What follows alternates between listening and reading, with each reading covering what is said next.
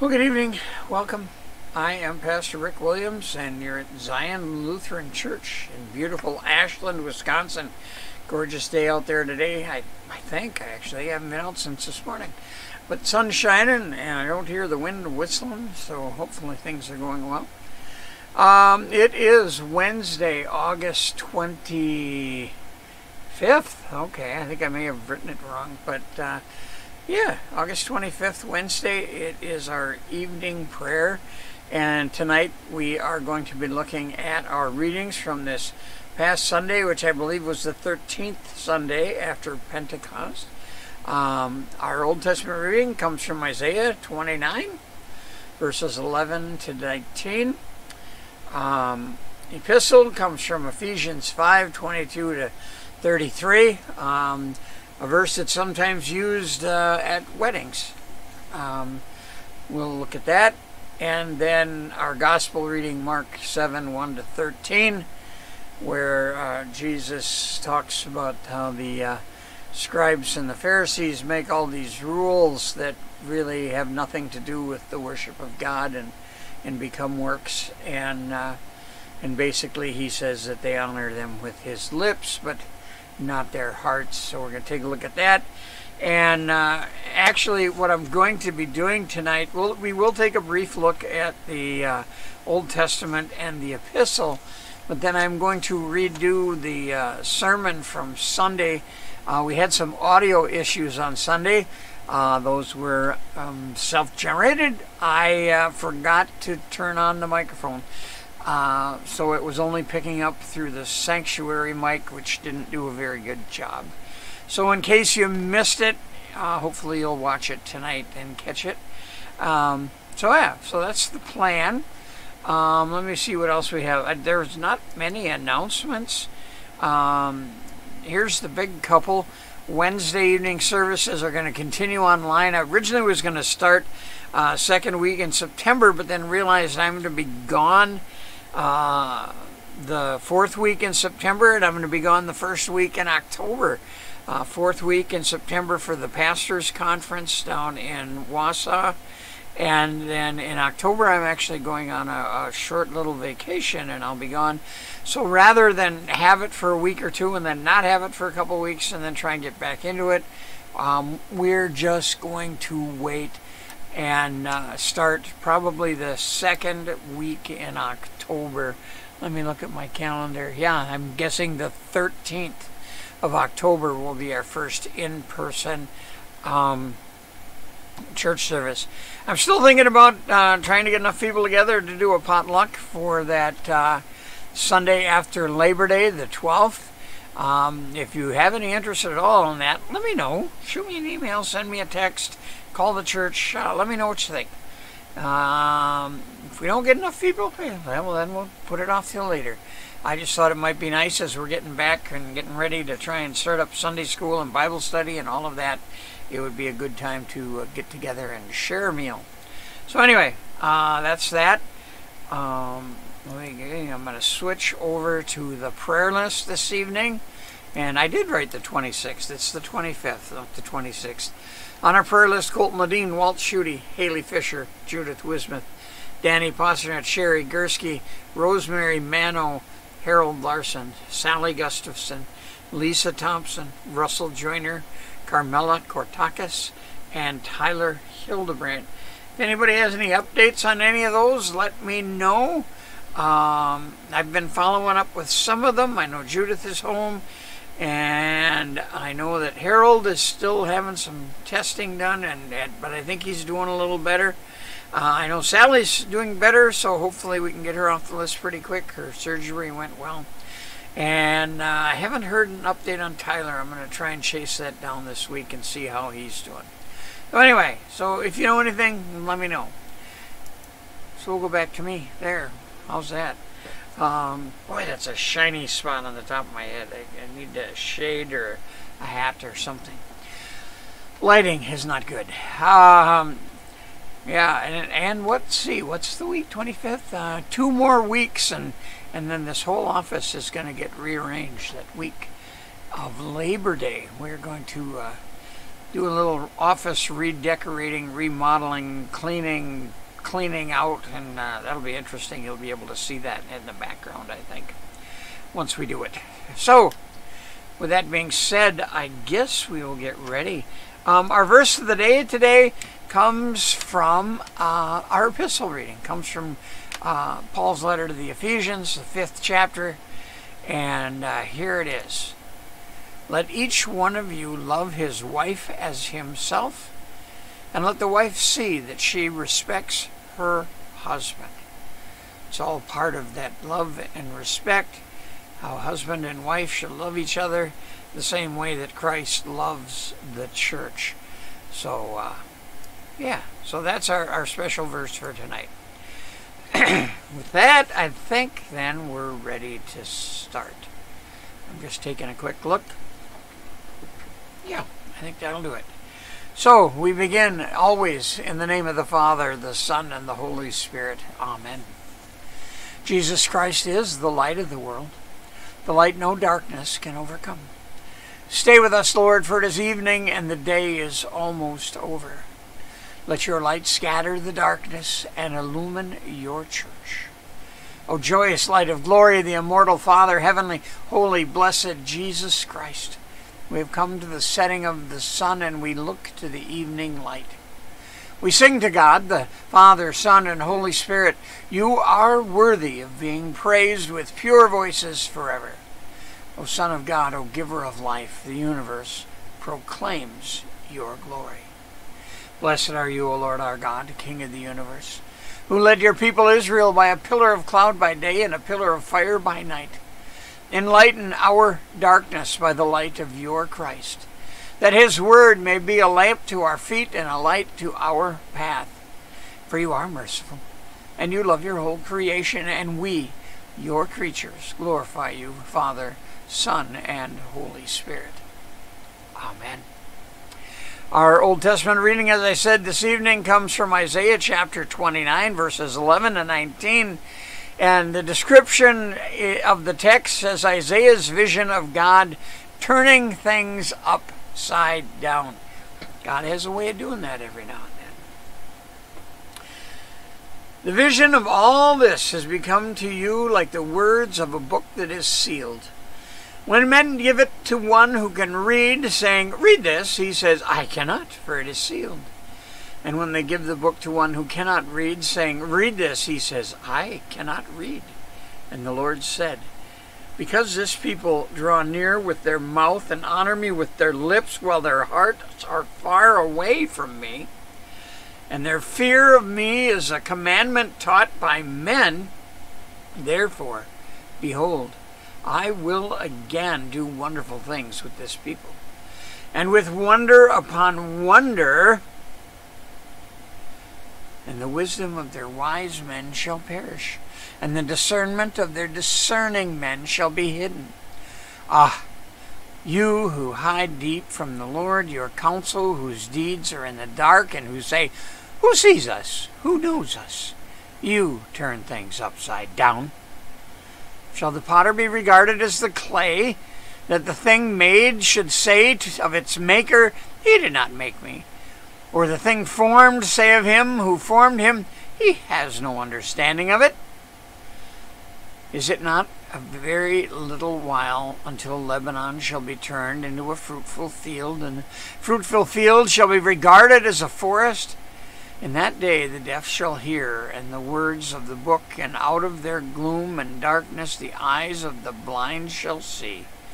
The meek shall obtain fresh joy, and the Lord and the poor among mankind shall exult in the Holy One of Israel. This is the word of the Lord. Thanks be to God. As I said, our epistle reading is from Paul's letter to the Ephesians, the 5th chapter. This is the one that I often mention to the women in the audience, in the congregation, when I read this. Try not to let your ears slam shut after the first verse or two, because the whole thing actually plays out quite equally. So let's go. Paul writes, wives, Submit to your own husbands as to the Lord. For the husband is the head of the wife, even as Christ is the head of the church, his body, and is himself its Savior. Now as the church submits to Christ, so also wives should submit in everything to their husbands.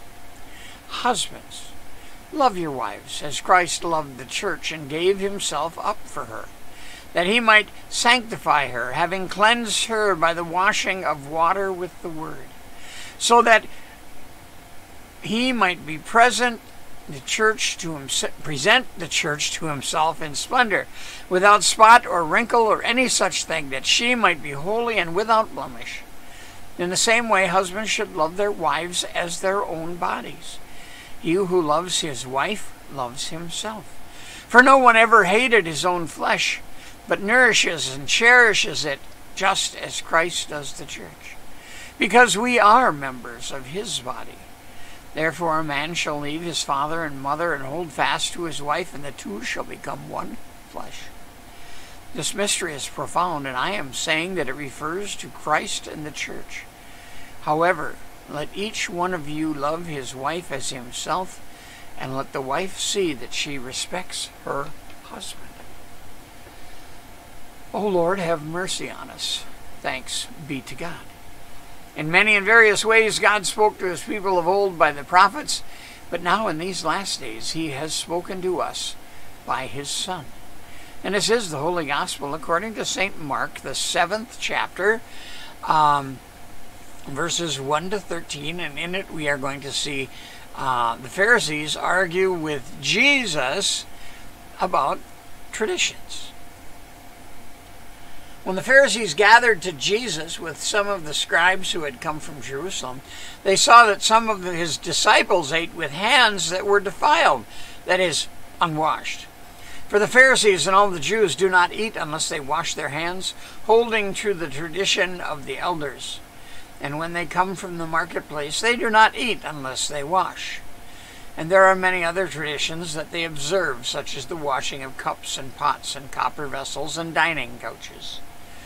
And the Pharisees and the scribes asked him, "Why do your disciples not walk according to the tradition of the elders, but eat with defiled hands?" And he said to them, Well did Isaiah prophesy of you hypocrites, as it is written, "This people honors me with their lips, but their heart is far from me. In vain do they worship me, teaching as doctrines the commandments of men. You leave the commandment of God and hold to the tradition of men." And he said to them, "You have a fine way of rejecting the commandment of God in order to establish your tradition. For Moses said, 'Honor your father and your mother, and whoever reviles father or mother must surely die.' But you say, 'If a man tells his father or mother, whatever you would have gained from me is korban,' that is, given to God, then you no longer permit him to do anything for his father or mother, thus making void the word of God by your tradition that you have handed down. And many such things you do." This is the word of the Lord. Thanks be to God. Oh, actually, it's praise to you, O Christ. So, anyway, yeah. So those are the readings for this past Sunday. Isaiah, he's preaching to Israel as they're preparing to be crushed and taken into captivity. They've gotten warning after warning after warning. And as he says, because this people draw near with their mouth and honor me with their lips, while their hearts are far from me. And their fear of me is a commandment taught by men. And this indeed is the prophecy that Jesus is talking about, because what's happened here now, several hundred years after the captivity, after the Jews were released from Babylon and Persia and sent back to Jerusalem, they created all of these extra laws that were supposed to make worshiping God a more righteous thing. And I think I mentioned in the sermon on Sunday, I believe they were like 613 laws that went into great detail, and we'll talk about them more in that sermon. But it became that these statutes instituted by men became the only way to worship God. You had to abide by all of these statutes. If you didn't abide by them, then you weren't worthy or weren't worshiping God. And Jesus speaks in particular about how if someone declared themselves Corban, that's a word that we don't see or use anymore. Corban meant that you were dedicating your life and everything that you earned or made to the church. And the problem with that is according to the Ten Commandments, according to commandment number 4, it is the child's responsibility to do what they can to help take care of the parent. But the scribes and Pharisees said, well, as long as you're giving all your stuff to us, then you don't need to worry about your parents. Regardless of what God said, don't worry about them. You give your stuff to us and you're good. And that's not at all what, what was intended by the commandments and the Pharisees and the scribes and those writers of these oral traditions really went over the deep end. And in Isaiah towards the end, he's just saying that he's going to make it right. Is it not yet a very little while until Lebanon shall be turned into a fruit field, and the fruit field is regarded as forest? In that day, what? The deaf shall hear the words of the book, and out of the gloom of the darkness the eyes of the blind shall see. Hey, he's talking about the coming of Jesus, The meek shall obtain fresh joy in the Lord, and the poor among mankind shall exult in the Holy One of Israel. Who's the Holy One of Israel? Jesus. So he's saying, you do what you do, but Jesus is coming, and, look out. So anyway, that's about all I'm going to talk about with Isaiah. Ephesians, as I said, this is the one that sometimes is used at weddings. I think partly both the bride and the groom have to feel comfortable with the relationship between themselves and God. Wives, submit to your own husbands. How do you submit to your husband? The same way you submit to the Lord. And here's where we talk about God's order of creation. For the husband is the head of the wife, even as Christ is the head of the church, his body, and is himself its Savior. Now, as the church submits to Christ, so also wives should submit everything to their husbands. What does the church offer to Christ? Everything. The church is Christ's body. It's an unbreakable relationship. And then, here's the converse side to that. While the women have to submit to their husbands as the church submits to Christ, husbands, love your wives as Christ loved the church and gave himself up for her. That means husbands are supposed to be willing to give themselves up for their wives. It's not a one-way street. As a matter of fact, it's two-way, 100% in both directions. Why? That he might sanctify her, having cleansed her by the washing of water with the word, so that he might present the church to himself in splendor, without spot or wrinkle or any such thing, that she might be holy and without blemish. He needs to recognize his wife that way. In the same way, husbands should love their wives as their own bodies. He who loves his wife loves himself. For no one ever hated his own flesh, but nourishes and cherishes it, just as Christ does the church. So husbands, you're supposed to cherish and love your wife and nourish her and raise her up just the way Christ does for the church. Why? Because we are all members of Christ's body, whether you're church. Yeah. Therefore a man shall leave his father and mother and hold fast to his wife, and the two shall become one flesh. This mystery is profound, and I am saying that it refers to Christ and the church. It also recurs to husband and wife. Let each one of you love his wife as himself, and let the wife see that she respects her husband. It's a two-way street. So don't ever think that this is a one-way thing, and that you need to, as the wife, you need to submit to your husband. It's a both or neither situation. You have to do that. So, anyway, enough on that As I said in the gospel reading, this is where the Pharisees are complaining because Jesus' disciples aren't washing their hands before they eat. And this isn't the kind of washing hands that we're talking about when you come in from work and outside. This is a ritual washing of hands, and I think I talk about that in this thing. Yeah, because we talk about the eggshells and all that kind of stuff. So I'm just going to read the sermon. Well, present. I don't try not to read. Done it a few times, so reading's not totally, but do I need the glasses? No. So anyway, I started the message with this, a little story about a man who was sitting at home one evening. His wife was out, he was watching the news, and a news alert came on and said that there was a vehicle driving the wrong way on the interstate through town, and the man knew that his wife would be coming home on that road, so he thought he'd better call her and warn her. So he calls her on the cell phone, and she answers and says hello, and he says, "Hey, honey, be careful. I just heard on the news that there's someone on the freeway going the wrong direction." And she says, "Someone?" She said, "They're all going the wrong direction. There's hundreds of them." This story relates a principle that's not altogether uncommon. And the principle is that people, in spite of evidence to the contrary, believe that they're absolutely correct. We like to be right. I know I like to be right. Yeah, I've had some wonderful discussions with people, only to find out in the long run that maybe I wasn't quite as right as I thought I was.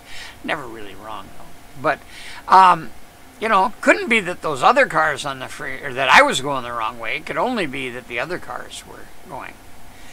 It couldn't be me. So in this process of always wanting to be right, we lose focus on our sense of why we do what we do. It is more critical that we're deemed right than whether we are right. There's a story that I told of a man who fell ill. This is in ancient times. And it so happens that the place where he fell was exactly between two villages. And it presented a problem because in these ancient times, according to the authorities, whichever village the injured or ill person was closest to had to take care of him.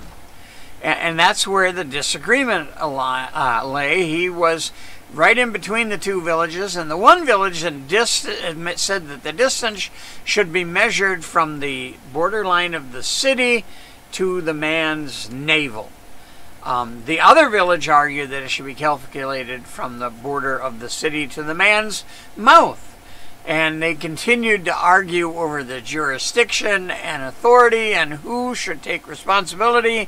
And in the meantime, unfortunately, the poor fellow died. So the question is, do you suppose that the same kind of thing happens as people attempt to relate to God?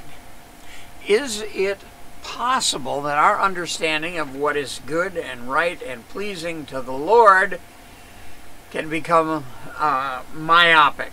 And myopic, optical word myopic, or myopathy means nearsighted. You know, so can we become nearsighted? Can we have that problem of not being able to see the forest because of the trees? Is it possible that, like that woman driving the wrong way on the freeway, people seeking to honor God can actually be traveling in the wrong direction? Is it possible that, like the authorities of the two cities arguing about which was closest to the sick man, that people seeking to honor the Lord can be majoring in the minors, as they say, while the soul are dying? You know, by majoring in the minors, worrying about the little stuff rather than worrying about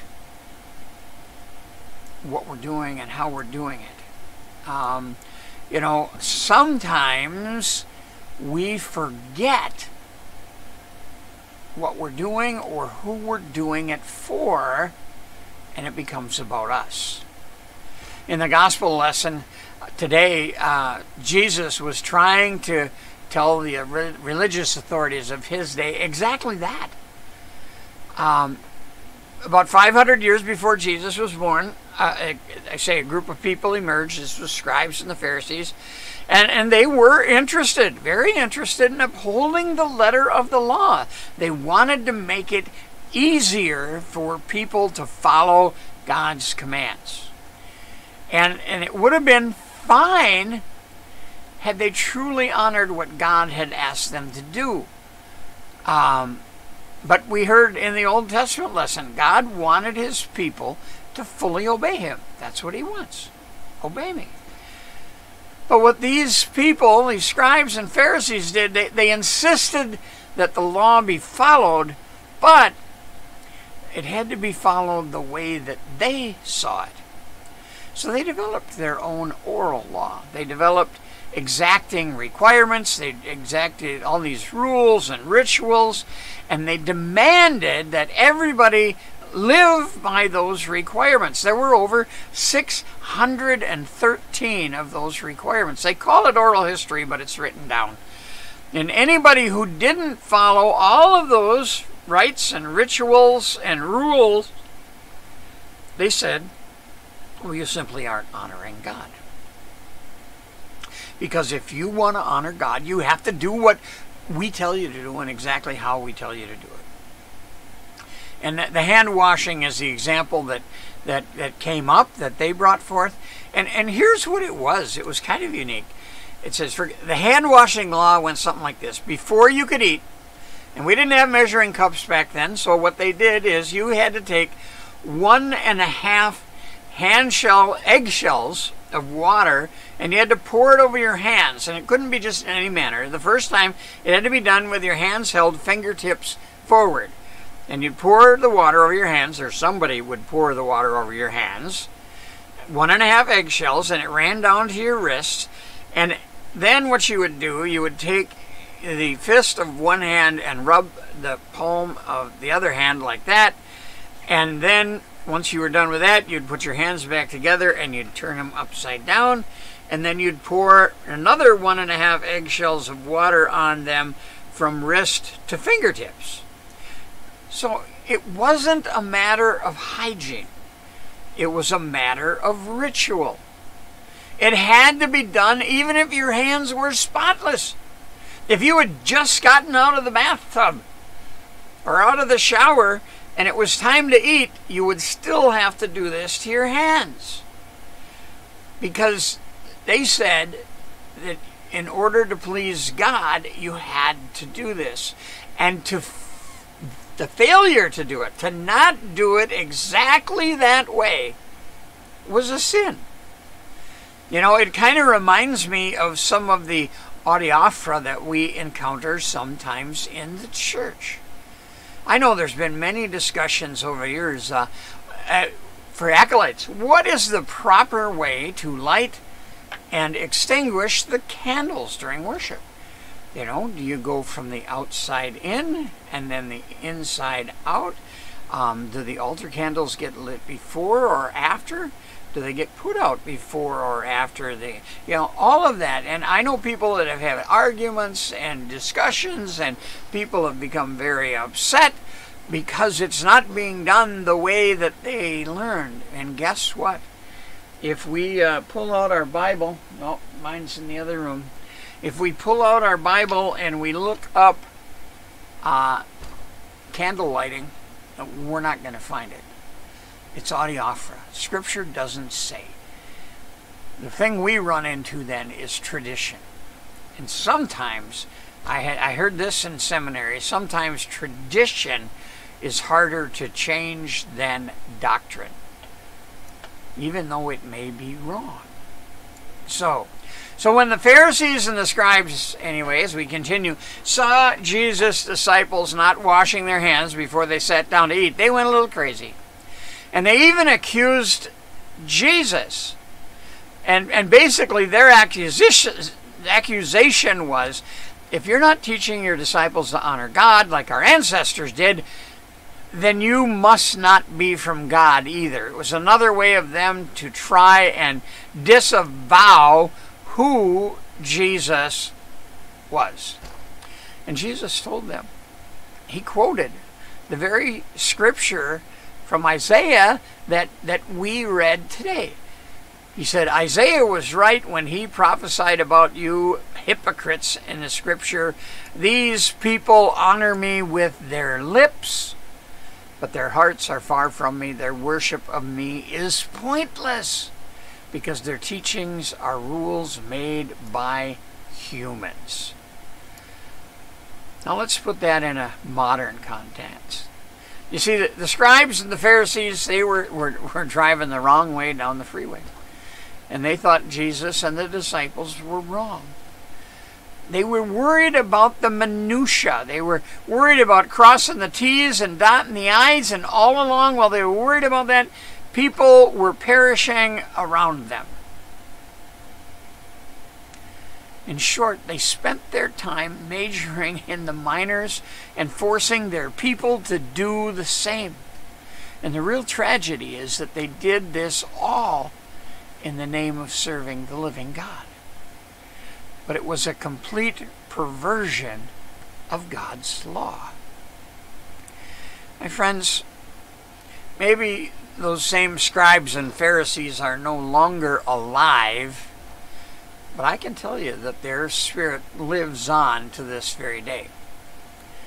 You see, whenever we take a matter of grace or a matter of preference and turn it into a requirement for the kingdom, then we too honor God only with our lips. When our worship becomes a matter of law rather than a matter of grace, we honor God only with our lips. And the real tragedy of living a life of bondage to man-made rules and requirements is that Christ came to shed his blood and died in order to purchase freedom for us. Jesus told his followers up front, he said, indeed the time is coming, and it is now here, when the true worshipers will worship the Father in spirit and truth. The Father is looking for people like that to worship him. God is a spirit. Those who worship him must worship in spirit and truth. You can go to John 4:23-24 and find that right there. You see, the worship of God is not about rules and regulations. It's not exclusively about liturgies and hymns. It's not about how well we memorize scripture verses or whether we've taken a 2-year rather than a 2-week confirmation class. The thing we have to remember when it comes to our worship, when it comes to our sharing God's message with those around us, when we're trying to do God's good work in the kingdom, it's not about us. And if we think it's about us, then we kind of become like those scribes and Pharisees. We need to make sure that it's about the mission. It's about what we are to be about.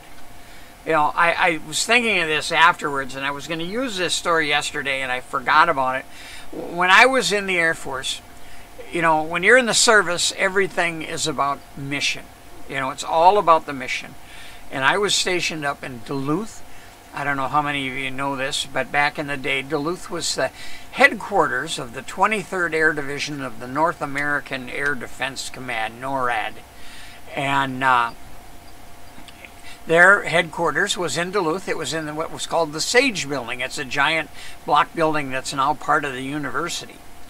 And I remember the first time I took a tour of that building, I worked in the fire department, and we had to go through and learn the building and find out all about it. And some of the things about the building amazed me. And one of them was that on the 3rd floor of that building, the entire 3rd floor was 2 identical massive computers. Now, the building was built in 1954 and 55, so you understand these are early old computers. Even into the 70s, when I was there, they still weren't, you know, by any means top-of-the-line computers. They were still vacuum tubes in a lot of places. And they had 2 computers side by side. One was running all the time, one was on standby, and those computers ran and oversaw the air defense of the entire United States from the western border of North Dakota to the western border of New York, all the way up to the North Pole. Anything that came into that airspace had to be identified in a matter of minutes, and they used things like the dew line, and we had fighter bases all over Canada and the northern tier of the United States, and they would scramble jets anytime anything unidentified was in those sectors, and all of that ran through that big computer on the 3rd floor. Well, we found out something interesting. On the 4th floor is where the command center was, and it looks like just some of the ones you see in the movie with all the big desks and the big screen and all of that going on. And there was always a command level officer on duty. That means you had to be a full bird colonel or higher. Duluth had a much higher than proportional ratio of full bird colonels and generals, because there always had to be a colonel or a general sitting in that chair. And because it was a joint base between us and Canada, they were either American or sometimes Canadian. But anyway, the computer had, on various locations all along the computer in both sides of the building, it had a dead man button, where if somebody fell into the computer or was working on the computer and began to be electrocuted, whoever was with them could hit the button to shut down the computer. And one of the things they told us we had to remember was that when you push that button to shut down the computer, it wasn't instantaneous.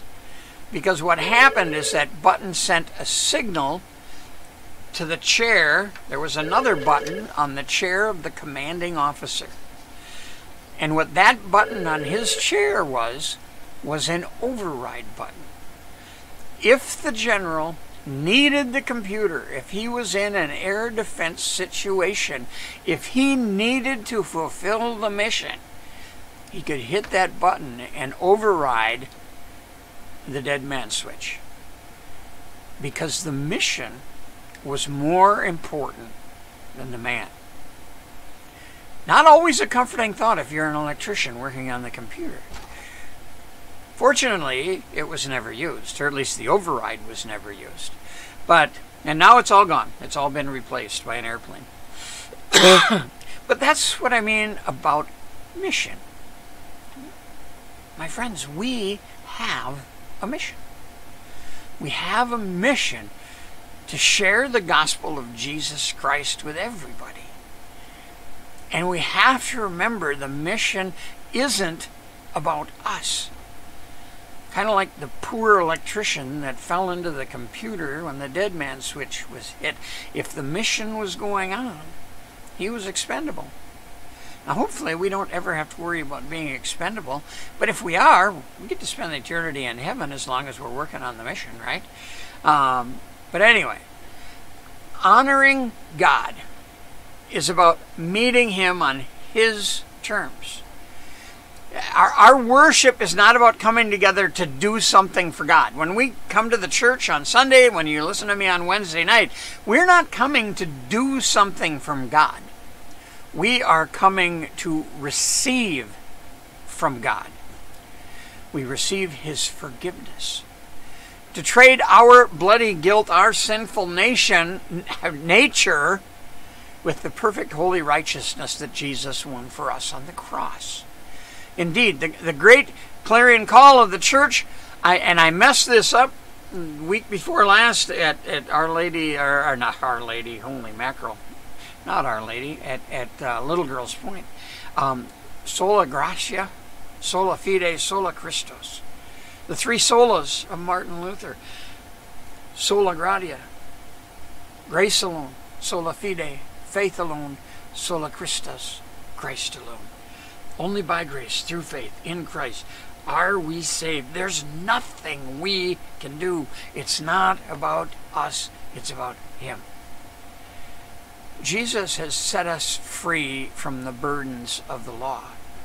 He's done it all and has left nothing undone for us to do to receive the Father's full forgiveness. He has taken care of all the minutiae. He's crossed the T's. He's dotted the I's. It is done. What did He say on the cross? It is finished. And He finished it for us. So we always need to remember, it's not about us. It's about Christ and our mission to serve Christ. So tonight I ask that God grant you the perfect peace. That perfect peace that comes with forgiveness and the freedom that Jesus purchased for you through His life, death, and resurrection, so that we can fulfill His mission and in the end be with Him forever in eternity. Amen. And now may the peace of God, which passes all human understanding, keep our hearts and minds in Christ Jesus. Amen. Well, I hope that worked. I hope the sound worked better. And like I say, I'm sorry about Sunday. It was completely my fault. I forgot to turn on 2 of the switches. And now, fortunately, June and 2 other people know where all those switches are. So hopefully that won't be an issue anymore. And if you have any questions, thoughts, comments, let me know. I'd be happy to hear them. So we'll continue with prayer. In peace, let us pray to the Lord. Lord, have mercy. For the peace from above and for our well-being, let us pray to the Lord. Lord, have mercy. For this holy house, for all who offer here their worship and praise, let us pray to the Lord. Lord, have mercy. For Matthew, our synodical president, Dwayne, our district president, for all pastors in Christ, for all servants of the church, and for all the people, let us pray to the Lord. Lord, have mercy. For our president, for all public servants, for the government and those who protect us, that they may be upheld and strengthened in every good deed, let us pray to the Lord. Lord, have mercy. For those who work to bring peace, justice, health, and protection in this and every place, let us pray to the Lord. Lord, have mercy. For those who bring offerings, those who do good works in the congregation, those who toil, those who sing, all those people here present who await from the Lord great and abundant mercy, let us pray to the Lord. Lord, have mercy. For favorable weather, for an abundance of the fruits of the earth, and for peaceful times, let us pray to the Lord. Lord, have mercy. For our deliverance from all affliction, wrath, and danger, and need, let us pray to the Lord. Lord, have mercy. For all those with special concerns and needs this day, those who are ill or in the hospital, including Colton, Haley, Danny, Sherry, Judith, Walt, Rosemary, Harold, Sally, Lisa, Russell, Carmela, and Tyler. We also include all those who grieve. We pray for those who are unemployed or underemployed, the chronically ill, the shut-in, and all the others whose needs are not known to us at this time. Let us pray to the Lord. Lord, have mercy. I forgot one up here. For President Biden, for all public servants, for the government and those who protect us, that they may be upheld and strengthened in every good deed, let us pray to the Lord. Lord, have mercy. For those who have gone before us and are with Christ, let us give thanks to the Lord. Alleluia. Help, save, comfort, and defend us, gracious Lord. Rejoicing in the fellowship of the saints, let us commend ourselves, one another, and our whole life to Christ our Lord. To you, O Lord. O God, from whom come all holy desires, all good counsels, and all just works, give to us, your servants, that peace which the world cannot give, that our hearts may be set to obey your commandments, and also that we, being defended from the fear of our enemies, may live in peace and quietness. through Jesus Christ, your Son, our Lord, who lives and reigns with you in the Holy Spirit, one God, now and forever. Amen. Taught by our Lord and trusting in his promises, we are bold to pray, Our Father, who art in heaven, hallowed be thy name. Thy kingdom come. Thy will be done on earth as it is in heaven. Give us this day our daily bread, and forgive us our trespasses, as we forgive those who trespass against us. And lead us not into temptation, but deliver us from evil. For thine is the kingdom, and the power, and the glory, forever and ever. Amen. Let us bless the Lord. Thanks be to God. My friends, the Lord bless you and keep you. The Lord make his face shine upon you and be gracious unto you. The Lord look upon you with favor and to give you peace. Amen. Once again, thank you so much for joining me this evening. I hope you enjoyed it. As always, if you have any questions, thoughts, comments, please let me know. You know how to do it. There's 100 different ways to get a hold of me. Well, probably not 100, but you know there's a lot of ways. And I always enjoy a visit, so feel free to stop by if you so desire. Like I say, I look forward to seeing you again next week. Hopefully I'll see you in church on Sunday. If not, we'll be back here Wednesday night next week, same time, same stations. And in the meantime, be happy, be healthy, be kind, be safe, be faithful, be loving, be caring, be generous, and especially be ever watchful for the return of our Lord. For as Steve says, he's coming soon, and I believe him. Look at the world today. Amen. Good night, and God bless.